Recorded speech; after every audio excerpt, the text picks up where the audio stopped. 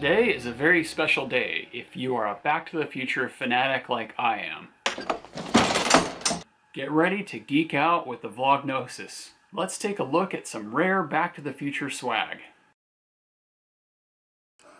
A few years back, I actually bumped into Jeffrey Weissman, and I got him to sign this photograph. You can see his signature in the corner right here. I actually bumped into him later after the event while I was hiking on a trail in the Smoky Mountains above Gatlinburg in Tennessee. So I've actually been hiking with George McFly. This is the actual Krups coffee grinder that they used to create the Mr. Fusion in the movies Back to the Future. Years ago, there was a guy that found a batch of these in Europe, and he, applied the stickers to them, took out the motor inside here that ground the coffee, and then sold them online. So this, it's a little bit beat up because I actually had it on the back of my car. You would put your coffee beans in the top, and then click this button and grind them, select your grind level, and then they would, the grounds would appear in here. So this is a really neat item that I've had for quite a long time, and I've had a lot of fun with it. Here we have a scale model of the Back to the Future DeLorean with the Mr. Fusion on board and the hover conversion kit. It's currently in hover mode. There is a way to change this, I don't remember how actually. And then the doors open and close. This is actually a really nice model. It features like a brushed sort of stainless steel look, and a lot of the items open and close. There's a good amount of detail on here. And then just behind it, I have the USA Today. This was the paper that was actually released by USA Today. If you ever get the chance to read one of these, these headlines are pretty hilarious. Here are some matchbooks that they actually used to sell at Universal Studios. The Cafe 80s, and then Biff's Pleasure Palace, and then just a generic Back to the Future logo. So I doubt the Cafe 80s would have had matchbooks, but Biff Tannen's Pleasure Palace is my favorite because, this is an item that would have been at his casino. Over here, we have a notepad. This is an item that they used to sell at Universal Studios, and it's in the shape of a DeLorean time machine. Each sheet has a little image of the time machine in the background. Just kind of a neat collectible.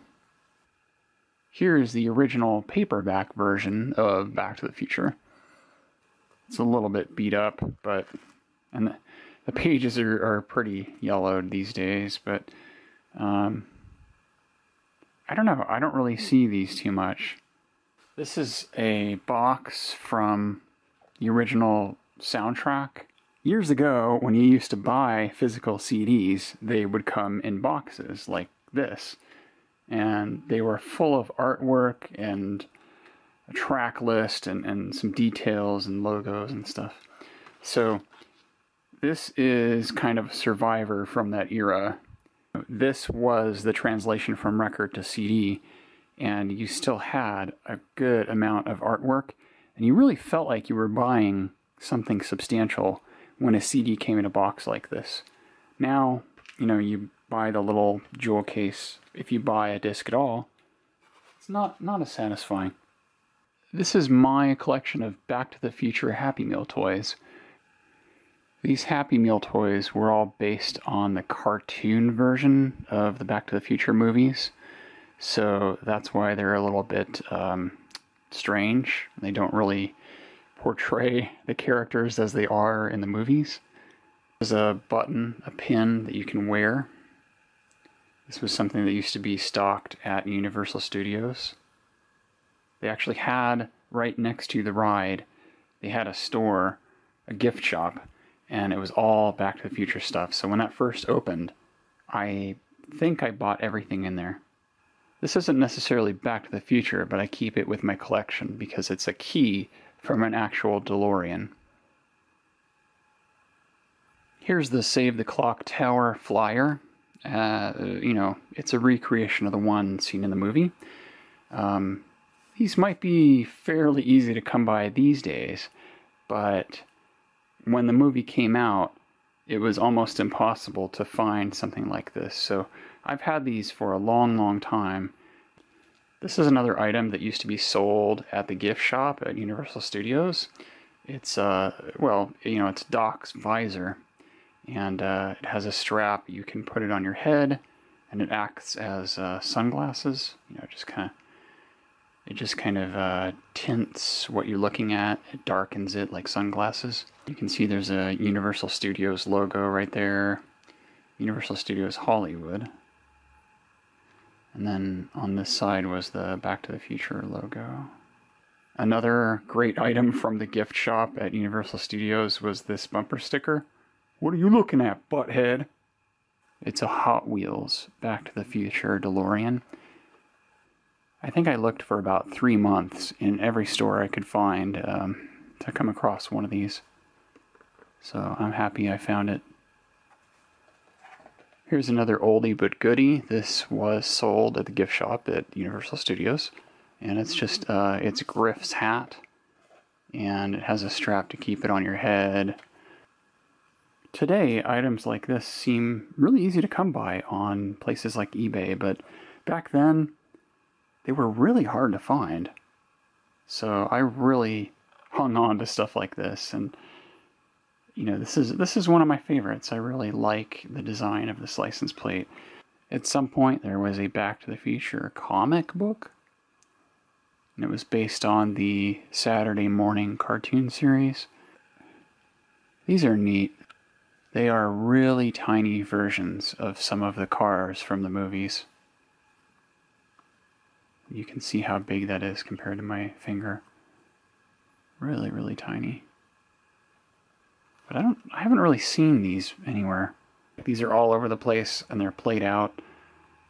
But it's something that I still enjoy having.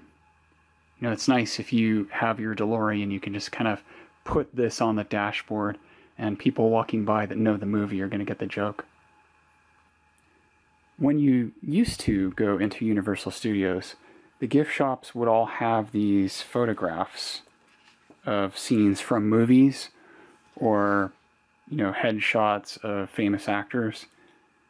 They don't really do that as much now because everybody has the internet and a printer, so it's not a big deal. But back then, it was nice to buy a high-quality color photograph from your favorite movie. I mean, this is thick, thick paper, and the image is super high quality. But again, back then, this is not something you could do at home. So technology has sort of obsoleted items like this, but I still keep them because, you know, I have memories attached to these. I guess these were also postcards. You don't really see postcards much anymore. People don't really utilize them as much as they used to. Here's a cool thing to discover. Apparently, at some point, Target had a deal on discount seats for Back to the Future the Ride. And I guess I kept this coupon for safekeeping. The ride doesn't exist anymore, which is sad. This book just kind of goes over some of the making of the movie.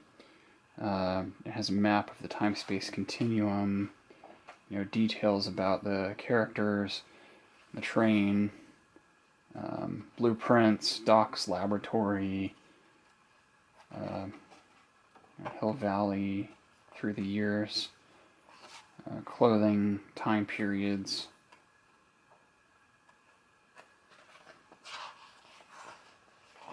So, different versions of the movie poster that never came to be. Good night, future boy!